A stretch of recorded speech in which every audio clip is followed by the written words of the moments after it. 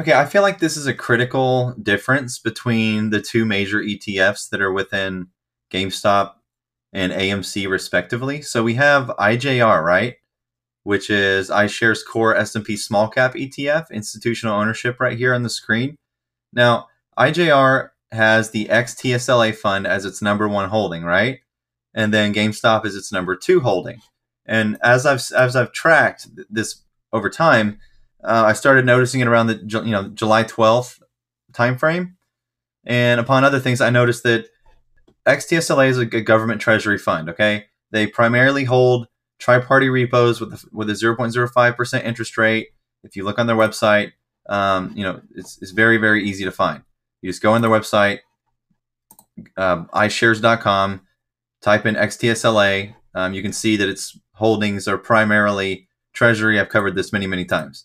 Now, the point of this is what I've done is I've reduced both of these ETFs down basically to only the puts, okay? And upon doing this, it's kind of interesting regarding the difference in puts from these two ETFs, despite them having very similar shares outstanding or shares or assets in the ETF itself. And of course, as far as puts, who are the institutions putting these puts? Well, Susquehanna, Dynamic Advisors, US Bancorp, Capital Fund Management, Exodus Point, Citadel Advisors, Two Sigma Securities, Wells Fargo, Davenport, Cetera, Twin Tree, Cutler Group, and Jane Street. Okay, now Jane Street has the most, followed by, Susquehanna has the most puts, followed by Jane Street, followed by Cutler Group, followed by Citadel. Okay, now this is for IJR, the GME ETF.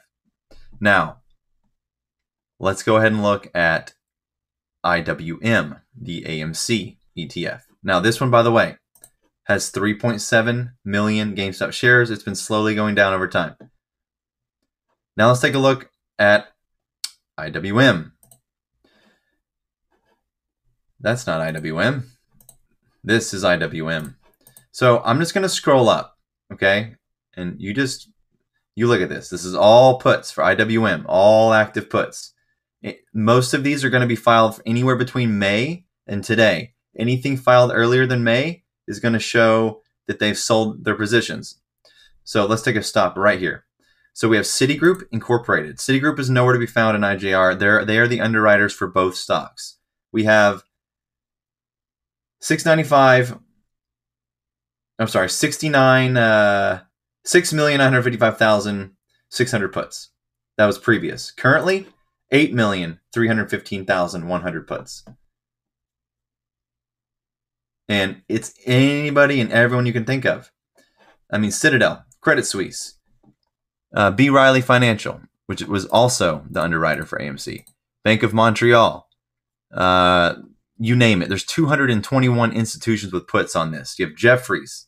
You have pretty much the same that IJR had, but then some. And the most interesting point is that it also has the XTSLA fund. Now, the weird thing about that is if you go back here and we go to IJR and we look at the holdings updated as of the 30th, we can see here, XTSLA GameStop, okay? 3.7 million shares of GameStop. Now let's go to IWM ETF with AMC.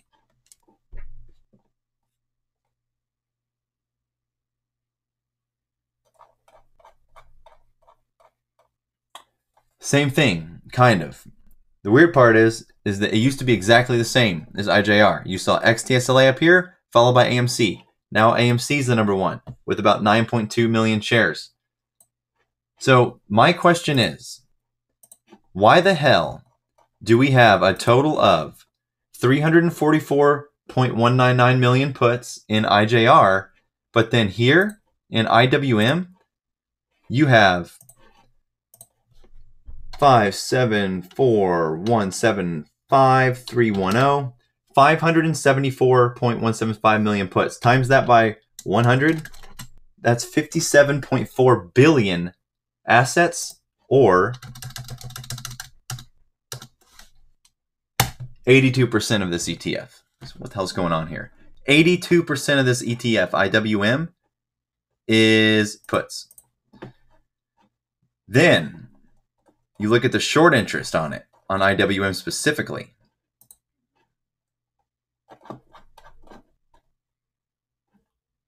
Short volume, it's being shorted about over 50% according to combined short volume ratio. As far as short interest, it's continuing to go down. It peaked in May during the run-up for AMC. It peaked, and it's been going down with just a slight bump as of late.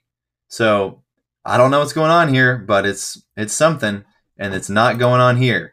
So why the difference? Why the difference? Much, much, much less on this IJR. You can just see right here. I'll type in put. You get 22 answers. One of them is right there. 2, 3, 4, 5, 6, 7, 8, 9. Which, by the way, they're down 39%. Or I'm sorry, 39 as far as their return. They've dumped 57.69% of their shares. Citadel Advisors has increased theirs, of course. Jane Street has increased theirs. Susquehanna has increased theirs. 2 Sigma sold out. Cetera sold out. Twin Tree sold out. Capital Fund, not much of a position. And then we have, that's it. That's all there is that hasn't sold out. Wells Fargo sold out. Peak Assets sold out. US Bancorp basically has no position left. And then you have the Dynamic Advisor Solutions and then Exodus Point. Now go here. Type put. 152. 152 results. Insanity. Insanity. And that's only the disclosed short interest. So let's go back to the institutional ownership and then do put there. Puts on this page, 230 institutions with puts. Now, some did sell out way down here, I think. A few, but the majority of them are still active. And it's a shit ton of puts. Again, you saw the number. 57 billion, 85 or 82% of the fund. Don't know what's going on here. Can't be good, though.